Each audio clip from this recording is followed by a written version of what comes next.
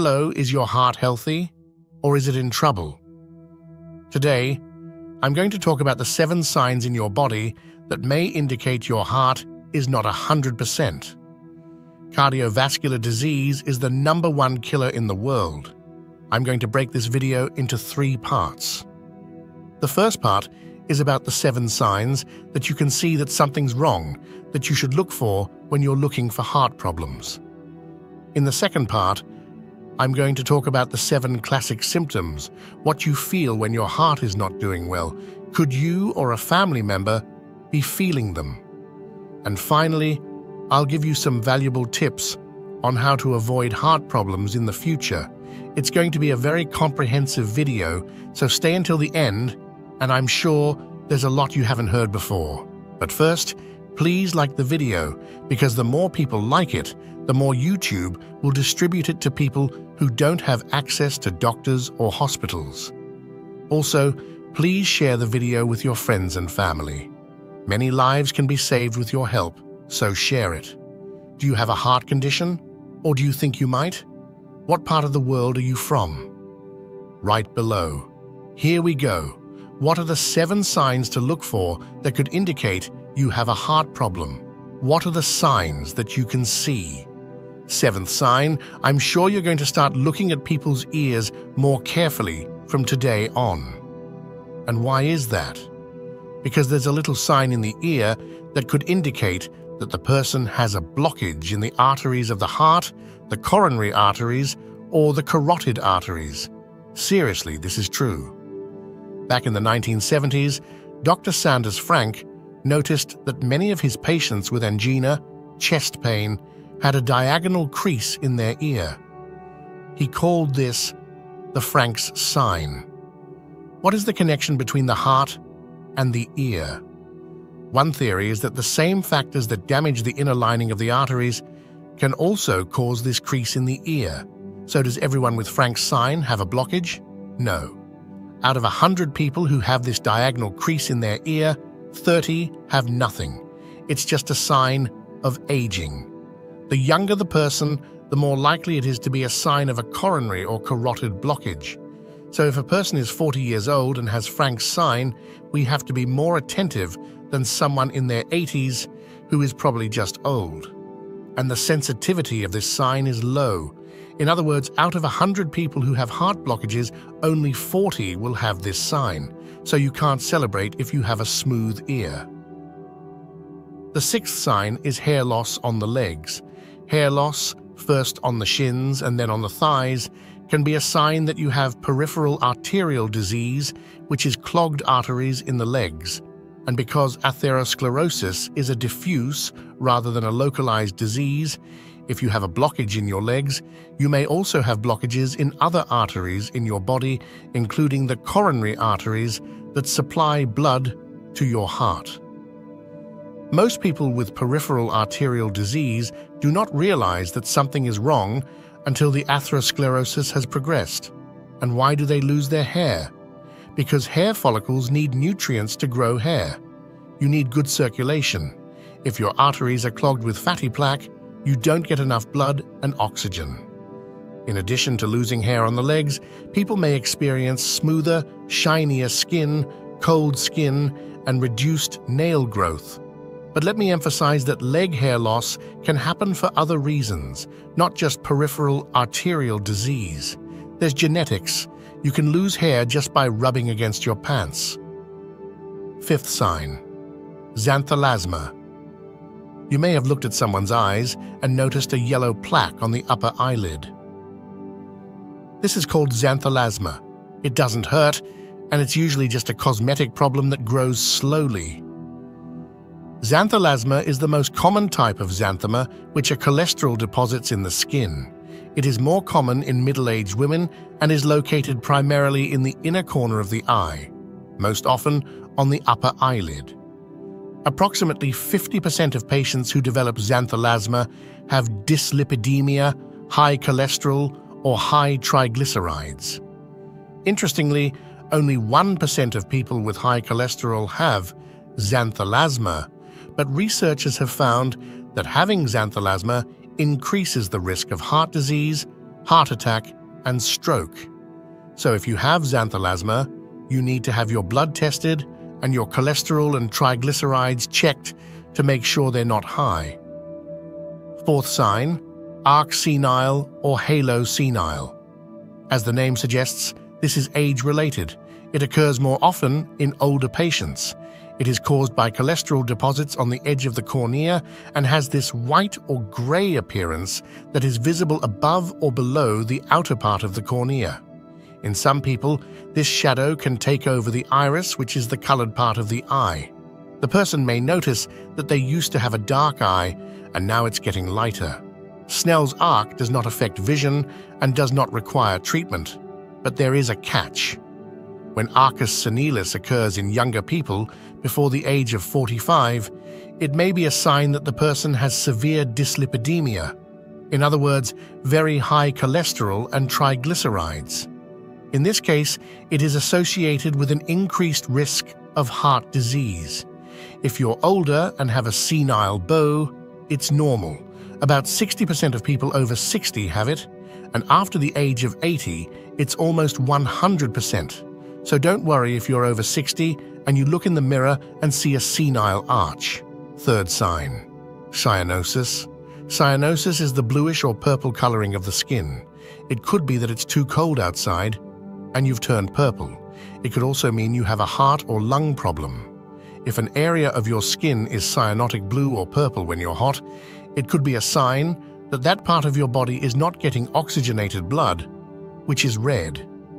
It could be a blocked artery. Now, if the person complains of shortness of breath, it could be a lung problem, pneumonia, emphysema, pulmonary embolism, or heart failure, where the heart can't pump enough oxygenated blood. Of course, there are other heart causes, such as congenital defects like tetralogy of fallopian tubes, which cause cyanosis. Second sign, ulcers. Those sores that won't heal on the legs or feet can indicate poor circulation. It could be low blood pressure due to a blockage in the arteries that supply that area. And usually the person won't be able to walk very fast because their legs get tired or sore and they get cramps. Most of the time, these ulcers are painful, but if you have nerve damage, such as diabetic neuropathy, you may not feel any pain. And arterial ulcers usually occur on the outside of the leg, on the heels and toes, and usually don't bleed. Other ulcers are venous ulcers, which are more common in people with varicose veins or venous thrombosis. Unlike arterial ulcers, they appear on the inside of the leg and usually bleed. Before I tell you about the first sign, I'd like to thank all of you who follow us and inform you that in order to improve the quality of our food and homemade recipes, Quick Fix has developed a digital program to help our audience. I'll give you details of this program at the end of this video. Stay until the end. And the first sign, swelling of the legs, ankles, and feet. This swelling, or edema, in the legs and ankles can be caused by a weak or enlarged heart, which can cause fluid to build up in the body. You may feel like your shoes don't fit, your sneakers are tighter, your ankle feels fluffy, like bread that's been baked. And when you squeeze, you get that dimple. And you're more likely to notice this swelling in your legs and ankles at the end of the day because gravity increases the pressure on the veins in your legs. And when you lie down and elevate your legs, it also reduces the swelling. And what are the 7 symptoms that could indicate a problem with your heart? The first symptom to look for is shortness of breath or dyspnea, especially if you are overexerting yourself. It's fatigue that's out of proportion to your effort. You become more breathless the more you do. This could be a heart problem. The second symptom is a persistent cough with white or pink phlegm, which means there is fluid in your lungs or air sacs. It's important not to let this cough go. See your doctor. The third symptom is shortness of breath when you go to bed. You start adding more pillows to see if you sleep better. Over time, you can't lie down and have to sleep in a chair. You may also wake up at night choking, which we call paroxysmal nocturnal dyspnea. That speaks volumes for a heart problem. The fourth symptom is generalized weakness, feeling tired all the time, and difficulty doing everyday activities like shopping, climbing stairs, carrying groceries, walking, and combing your hair. This is because the heart can't pump enough blood to meet the needs of the body's muscles and tissues. Fifth symptom, nocturia. When you go to sleep, you have to get up several times a night to pee. This is called nocturia. It has various causes, but if the heart isn't pumping properly at night, excess fluid needs to be expelled and is expelled during the night. The sixth symptom is called intermittent claudication. When you walk a few feet, you feel pain in your calf. It's not pain all the time, it's when you make an effort, and when you stop, it gets better. This symptom means that the blood doesn't go where it should. When you stop, it gets better. When you walk, it hurts again. Seventh symptom, chest pain. When you have chest pain, the first thing you have to think about is a heart problem. You can't think that it's muscular, that it's gas, or something simple. Could it be? Yes, but you always have to rule out something more serious. Heart pain is pain or discomfort in the chest that lasts more than a few minutes. It can come and go. It may feel like pressure, heaviness, tightness, or burning. It may radiate to the left arm, neck, back, jaw, stomach, or elbows. There may or may not be sweating, paleness, associated nausea, associated dizziness. If you have these symptoms, you must see a doctor as soon as possible. What to do now? How to prevent it? What can you do to prevent heart problems? Get some exercise. Get out of your chair. Don't sit still. Physical activity is very important for your overall circulation, your heart, and your physical and mental well-being.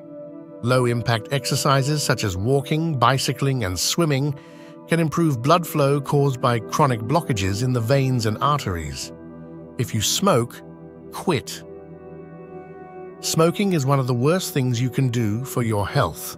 It causes impotence, inflames all your arteries, forms fatty plaques, and increases your risk of heart attack, stroke, and dementia. If you are overweight or obese, lose weight. Excess weight raises your blood pressure, worsens your blood sugar, causes inflammation, overloads your kidneys, heart, joints, venous system, increases your risk of thrombosis, and increases fat in your liver. Eat healthy, lots of fruits, vegetables, fiber, whole grains, olive oil, and little red meat. And processed foods. If you have a family history, especially a father, mother, or siblings who have had heart problems, heart attacks, strokes, or heart surgery, you should be more vigilant than other people. If many people in your family have heart problems, you may need more tests. Watch your cholesterol between meals. Eat more oats, cut down on trans fats and saturated fats, lose weight, eat more fiber, exercise, and even if you do everything right, if you still can't lower it, don't get mad at your doctor if he prescribes medication. 80% of cholesterol is made in the liver. Even if you do everything right, sometimes it's not enough. Keep your blood sugar under control. If you have diabetes or pre-diabetes, keep your glucose levels under control. Your glycated hemoglobin, which is the average of the last 10 weeks, must be below 7. Finally, control your blood pressure. Your goal is to keep your blood pressure below 12/8. For some, the goal may be less aggressive, such as no higher than 14/9. And of course, if you think you have a heart problem, if you've seen various signs and symptoms, if you feel anything I've just mentioned, go to the doctor, explain it to him, and follow his advice. Do you know your blood type? Many people don't. Even if you know the type of blood that flows through your veins, through your arteries, you may not realize that depending on your blood type, you may be more susceptible to certain conditions and even certain diseases than people with other blood types. And there is one blood type that is the most dangerous of all. Do you have that blood type? I hope not. In this video, I'm going to tell you all about blood types and the diseases associated with certain blood types. Is blood type nutrition scientifically proven? And you'll learn all about the most dangerous blood type in the world. So stay until the end, because this subject is very important for your health. It would be much easier for hospitals and blood centers if everyone had the same blood type. But that's not the case. How do we know our blood type? Blood groups are determined by the presence or absence of certain antigens. An antigen is a substance that can trigger an immune response when your body recognizes it as foreign. Think of antigens as markers. Our immune system is the gatekeeper. If the immune system recognizes the antigen as its own, it lets the cell through. If it doesn't, the immune system swoops in and destroys the invader. There are several classifications of blood types, but most of us only need to worry about two: the ABO and RH systems. The ABO system is determined by the presence or absence of two types of antigen, A or B, on the surface of red blood cells. A person can be type A if they have an A antigen on their red blood cells, type B if they have a B antigen on their red blood cells, AB if they have both antigens, or O if they have neither an A nor a B antigen. And the classification depends on the presence or absence of a protein called Rh factor, which can be present, positive, or absent, negative. These two classifications give rise to the other most common blood groups: a positive or negative, B positive or negative, O positive or negative, AB positive or negative. Do you know what the most common blood type in the world is? It's O positive, followed by A positive. And the rarest of those 8 blood types is AB negative. So why is it important for us to know our blood type? Especially if we need a blood transfusion or want to donate our blood to someone who needs it. A blood transfusion can mean the difference between life and death. Why would someone need blood? Because they've had an accident and bled a lot?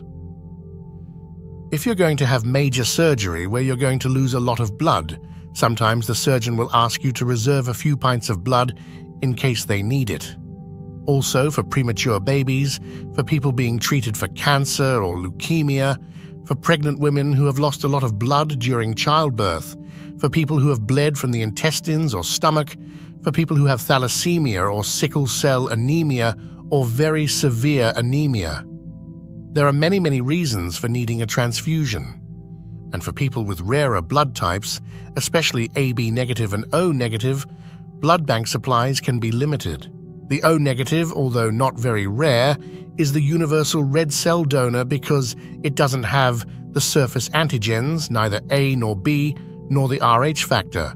So the body that receives it can pass it through without any problem, so the O negative type can donate red blood cells to anyone. And it's the blood that's used most often in emergencies, which is why there's a shortage of it in blood centers. The downside is that O negative donors can only give blood of their own type. Type AB positive people are universal plasma donors because they don't have circulating antibodies against the A or B antigens, and they are also universal recipients, so they can receive blood from anyone. Remember, as your immune system evolves, it will make antibodies against any antigen that you don't have in your own blood. So a person with type B blood who receives type A blood would have an ABO incompatibility reaction, which could even be fatal, because the anti-A antibodies present in the patient's plasma would recognize the A antigens on the donated red blood cells, causing the blood cells to agglutinate and block the circulation. How was your blood group determined? Was it inherited from your parents? We inherit one copy of each gene from our father and mother, and that determines our blood type. For example, at home, my blood type is B positive, and my wife's is also B positive. We could only have children who are either B or O because the O allele is recessive, and that's exactly what happened. My daughter is O negative, and my son is B negative. So if a type A had come along, it would have either been switched at the maternity hospital or it wouldn't have been my child. In addition to the antigens I've mentioned, there are another 600 known antigens whose presence or absence would create the rarest blood types. Fortunately, the vast majority of us have antigens that don't affect our ability to receive or donate blood. But luck isn't for everyone. Imagine that your blood is so rare that only 1 in 6 million people would be able to help you if you needed a transfusion, if you had an accident, if you needed Ganodeport surgery, if you had severe anemia or a more complicated birth. Less than 50 people in the world have this blood type, and at least 4 of them live in Brazil, and 2 of them are sisters. And which blood type is considered the most dangerous of all?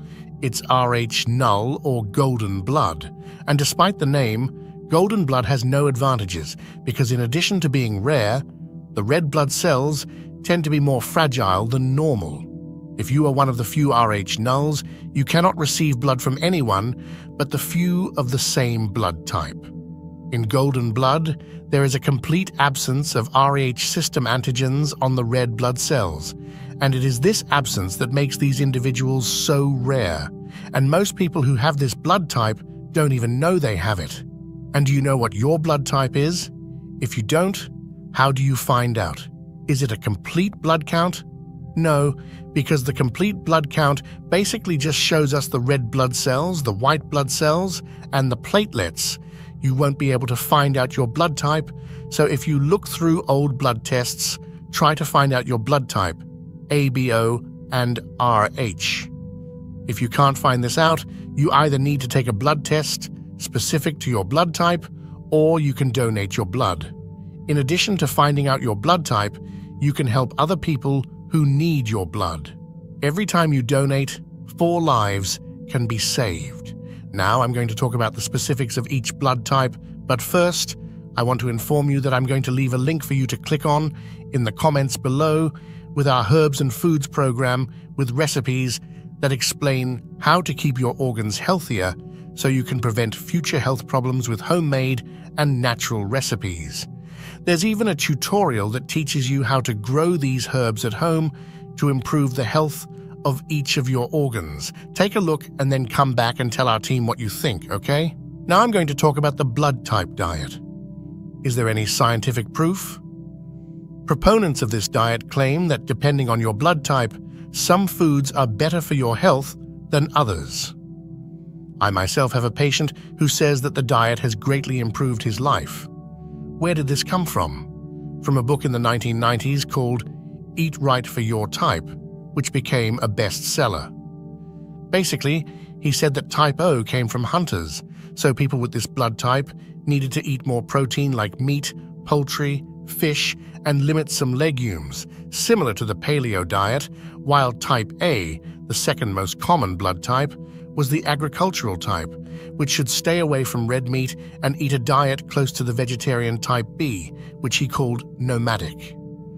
These people could eat plants and most meats, avoiding chicken and pork, and could also eat some dairy products. They should also avoid wheat, corn, lentils, and tomatoes, and finally type AB, which he called the enigma, a cross between type A and type B. Well, all 4 diets avoided processed junk food, and maybe that's where some people's improvement comes from. It also links the lecithins in the diet to a specific blood type, which we know is not true. In a major study and review in 2013 that analyzed the effects of this type of diet on health, researchers concluded that there was no evidence to validate the benefits of blood type diets. But is there a link between your blood type and your personality? There was a theory in Japan that your blood type directly affects your personality like the zodiac signs.